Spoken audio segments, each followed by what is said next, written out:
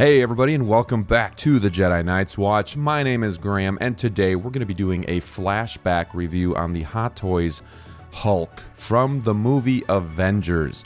Now, this has been a figure that has been on my wish list since I started collecting, but he wasn't readily available back in the beginning of 2020. So I had to settle on the Professor Hulk, which was just never the Hulk that I wanted. I wanted this one right here, and this thing is about a decade old, and I want to see how it stands up today. And I finally was able to get my hands on it for a really good price at my local comic book store, Freak Toys in Sheboygan, Wisconsin. They had 15% off, which just made this a steal of a buy, and I couldn't be happier to add this to the collection. The box is huge. It's got this like foil Avengers logo on the front with a picture of Hulk himself. This looks more like the character, but kind of the same facial expression as the figure. But it's a really nice looking box, really heavy duty, thicker cardboard than the normal art box that we're used to with the 1/6 scale figure. But yeah, this thing is massive. I love just the green look. You know, there's two big reasons why I wanted this over the Age of Ultron Hulk, and we'll get to that later. But here's a comparison with a normal style art box, and I thought, who better to pair him up with than Black Widow herself? And you can just see how much it towers over it. So now we're going to get this thing out of the box so that we can get a look at it, see what we're dealing with, see how this thing looks for today's standards. And it's pretty cool because it does come in like this, almost like an Iron Man thick styrofoam packaging. You know, really nice packaging. Doesn't come with a whole lot, but you know, with the Hulk, it's really about the figure. It's not about the accessories. So we're going to take a look at that. We're going to take the top clamshell off, which is nice that they added just to kind of make sure that this figure stays secure.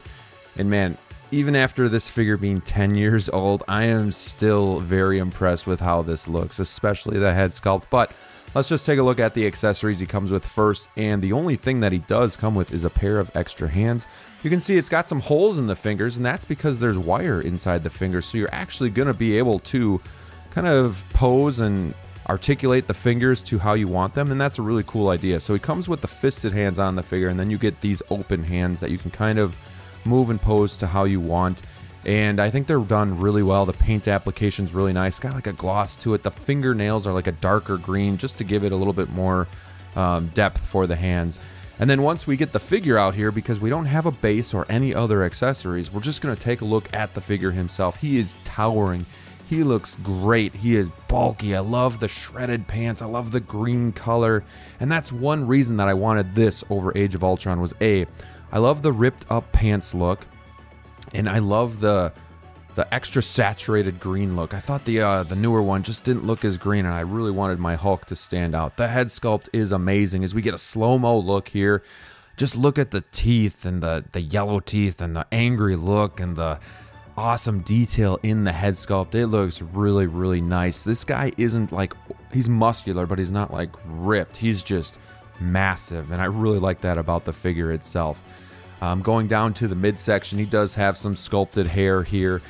You can see the arms, and you can see that the joints are visible, but at the same time, unless this is going to be a power posed figure, there's really not much else they could do. You're going to have to sacrifice some of the aesthetics for being able to pose the figure, but I think you can really hide some of these joints, and they're not overly like gaudy or anything like that. So you know, the pants are going to be more of like a grayish, very light purple hint to them. And again, I love how they're just shredded at the bottom. It's just I don't know, the Age of Ultron was just too clean, the jumpsuit look or whatever. It was just not my cup of tea. Again, I just want that traditional Hulk where he's just, you know, ripped pants. He just has that traditional look, I guess. So there you have it. But going into articulation, you can look up really far, so that's nice. Doesn't look down too much, but he can do side to side a little bit too. And then I actually kind of like got caught on the neck piece because it is rubber there.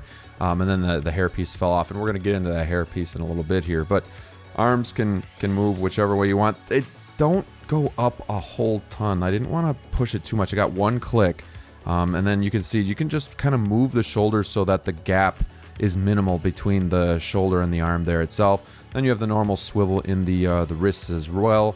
But a little bit of, not crunch in the abdomen, but there is swivel side to side. So you can move him side to side, which is nice. And then the legs go up, you know, a little bit here. Not too bad. And then almost to, you know, a 90 there. And then you're going to get some bend in the ankle itself. Not rocking back to forth, but some bend there. And you're going to be able to pose this guy fine. He stands really well on his own. He doesn't need a base. Not really top heavy at all. Just very sturdy and a heavy figure. You know, heavier than I actually thought he would be. And he reminds me of the quarter scale TMNT turtles that I got. Just the thick, heavy plastic. He can have bend in the elbows as well, but it is rubber, so you're going to have some creasing in the elbow there. So just be careful over time, you know, how much he sits in that pose. I don't know if that's going to be bad for the rubber or not. Tried to get a really good light on this figure so you could see the eyes too. The eyes are something really cool about this. But the head sculpt comes off. You have some magnets there. And then if we turn this figure around, you do have single eye rolling system. So you can move the eyes, and you know, that's really nice too. It's cool because Hot Toys tried to find something to add to the figure, you know, give it some value, because there's not much that comes with it. However, you really don't see the eyes because of the way the forehead hangs over the eyes. There's always a lot of shadow, so it's really tough to see the eyes, so I don't know how much I'll really have to use that, but it's a nice feature. All right, here we have a comparison with Black Widow, and she is just barely past the waist of this guy, and they look great together, so I'm definitely keeping them together. And then we have Captain America, who goes, you know, pretty much to his chest area. So again, this figure is massive. He is tall, and he is towering, and I love it, and I'm here for it. So going over you know, things that I like about it, just the presence. I love the head sculpt. I love how this thing looks like your traditional Hulk, and it's an amazing figure.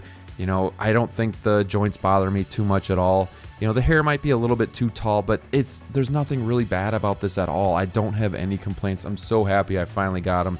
It was meant to be because he finally showed up at my local comic book store. So super happy with this. If you guys can find him for a good deal, I urge you to do it. He's going to put your Marvel case over the top. So thank you guys for watching. Really do appreciate it. Until next time, stay safe out there, and we'll see you soon.